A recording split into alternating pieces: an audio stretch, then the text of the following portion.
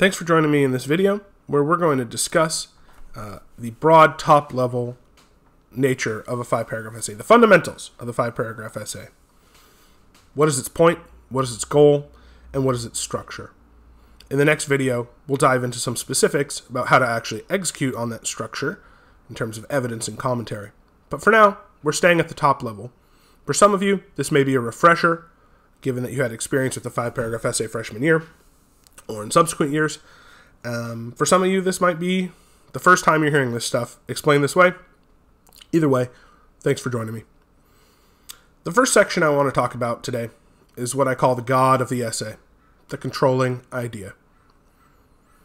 How can I explain this? Well, during youth sports, I was often bewildered at the frequency that otherwise seemingly intelligent adults would jokingly, or in a terrifying alternate mode, sometimes seriously, cite the exceedingly silly cliche. Winning isn't everything. It's the only thing. These adults would use this juxtaposition to tell kids to only care about winning, which was strange to begin with for youth sports, which is an activity that has pretty low stakes.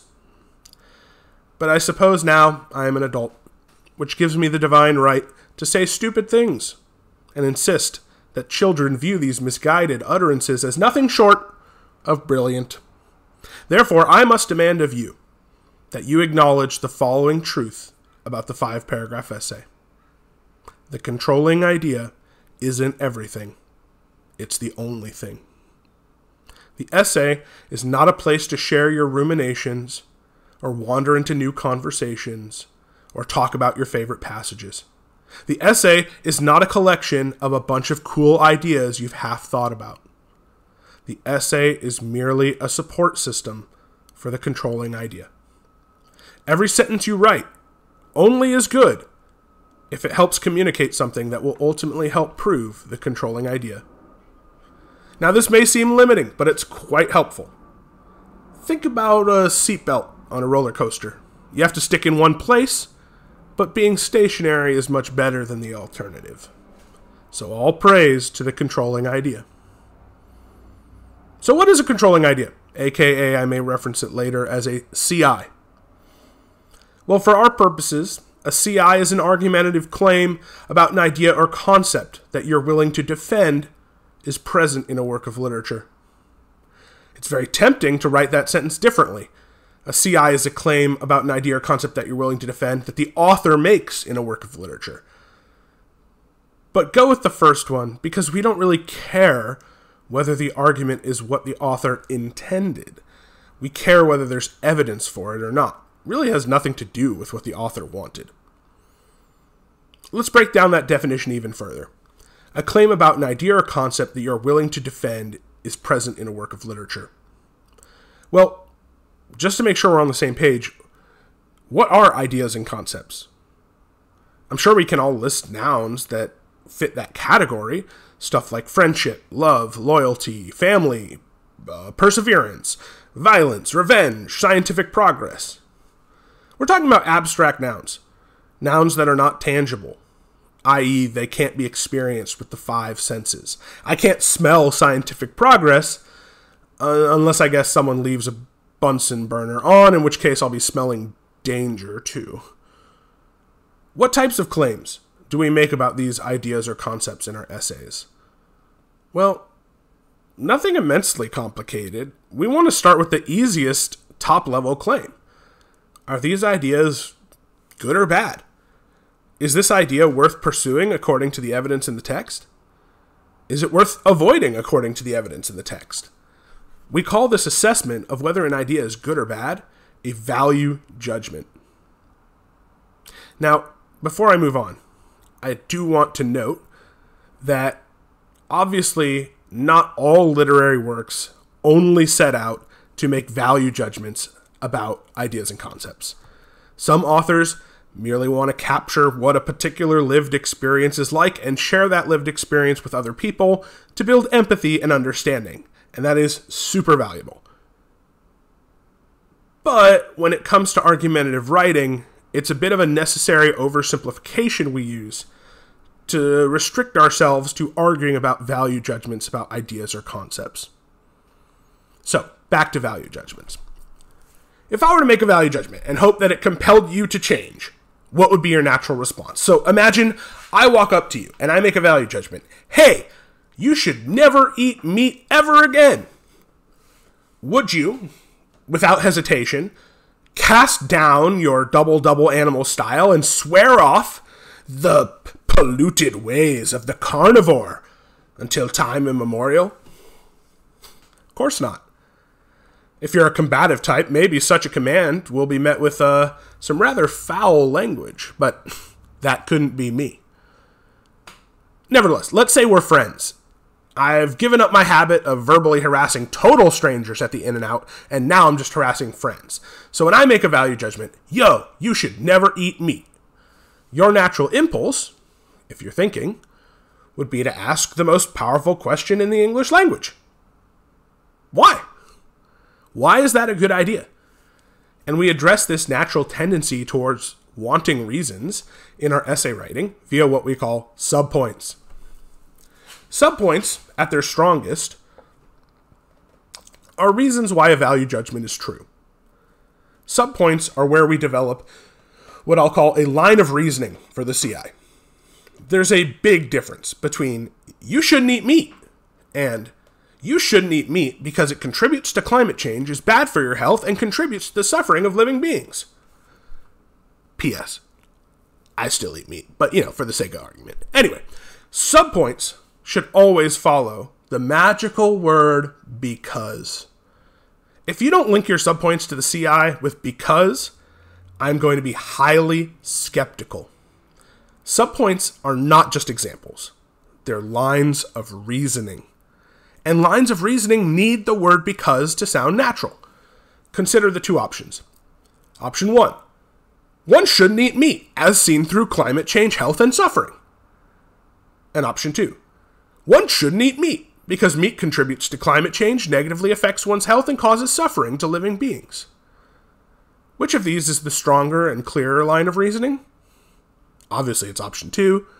Option 1 has the intention of making the same points, presumably, but because it merely lists examples, it just kind of throws out nouns, it's less clear and effective.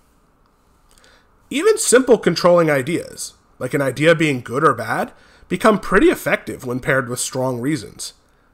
So what type of questions should you ask to generate a strong CI and subpoints? Well, coming up with a CI and subpoints, the combination of the two makes what we call a thesis. So if I use the word thesis, just know I'm talking about CI and subpoints. Can range from pretty easy to very challenging, based on the difficulty of the literature you've been assigned. But the questions always remain the same. What ideas and concepts keep appearing in the work? Essentially, ask yourself the question, what is this work about? At the granular level of individual scenes and moments in the work, you should be asking stuff like, what ideas does this moment have a connection to? And trust me, a pattern will emerge, sometimes immediately, and sometimes it takes a bit more investigation, but the questions are always the same. Where do you see a pattern of the same idea being talked about in different places?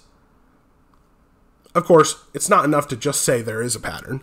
We need to ask ourselves, what is the nature of that pattern?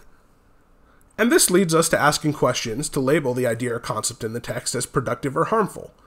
So what type of questions might we ask to make a value judgment?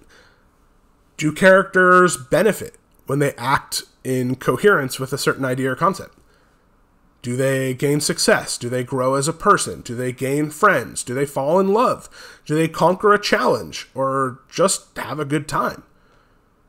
Or, when characters act in coherence with a certain idea, do they fail at something? Do they stagnate as a person? Do they lose their friends or family? Do they destroy their relationships? Do they not rise to conquer a challenge? Or even, do they suffer injury or death?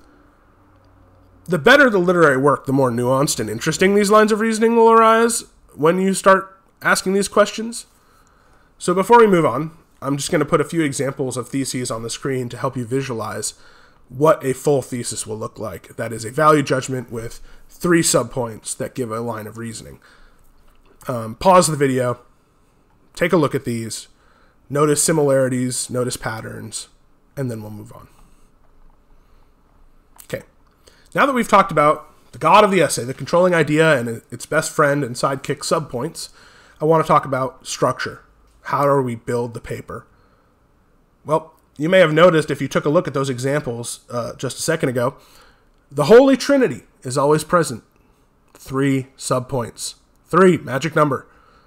Ensuring you have 3 distinct subpoints, make sure you have really thought through your value judgment and that you can support it in diverse ways. It's also extremely convenient.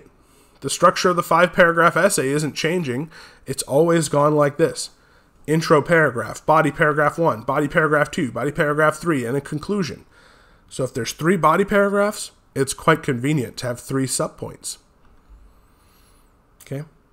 We'll talk about intro paragraphs and conclusions later, but obviously body paragraph 1 is where you're going to address subpoint 1. Body paragraph 2 is where you address subpoint 2. It's simple, it's elegant, it's obvious. Now, to keep this structure even nicer and cleaner, each body paragraph starts with a topic sentence. And the formula for a topic sentence is quite intuitive. It's just the topic sentence equals the CI plus the subpoint 1. So let's say we're writing on the following thesis.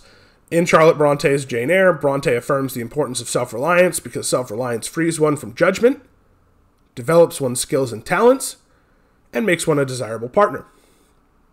Well, then our topic sentence 1, we take the CI.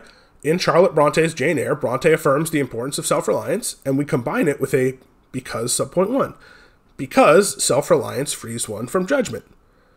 Now, we have to do a little bit of editing because you can't just use the exact same language, right? Like, no straight copy-pasting.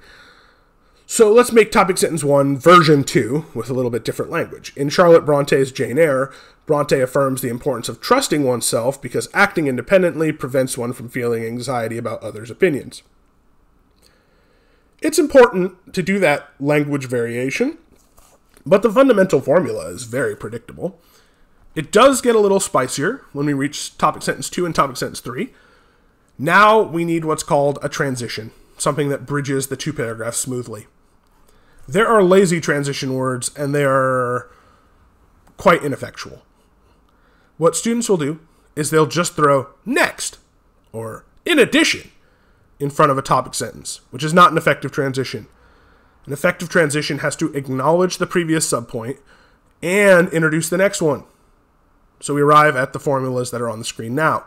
Topic sentence 2 needs a transition from subpoint 1, ACI, and subpoint 2. And topic sentence 3 needs a transition from subpoint 2, a CI, and subpoint 3. You can take a look at a color-coded example below. If our thesis is the one from Jane Eyre we were using above, I've put the CI in bold, I've put subpoint 1 in yellow, subpoint 2 in green, and subpoint 3 in blue, and you can see how topic sentence 1 only has 2 components, bold and yellow. CI, subpoint 1. Topic sentence 2 has a transition from subpoint 1 in yellow, the CI in bold, and subpoint 2 in green. So now we're at 3 components. Same thing for topic sentence 3. 3 components. Transition from subpoint 2 in green, CI in bold, subpoint 3 in blue. Okay, so this concludes our broad overview of the top-level argument, concerns, and structure of a 5-paragraph essay. As I indicated at the start of the video, the next thing we'll discuss is how to actually get evidence to prove this point and how to explain your logic in your commentary.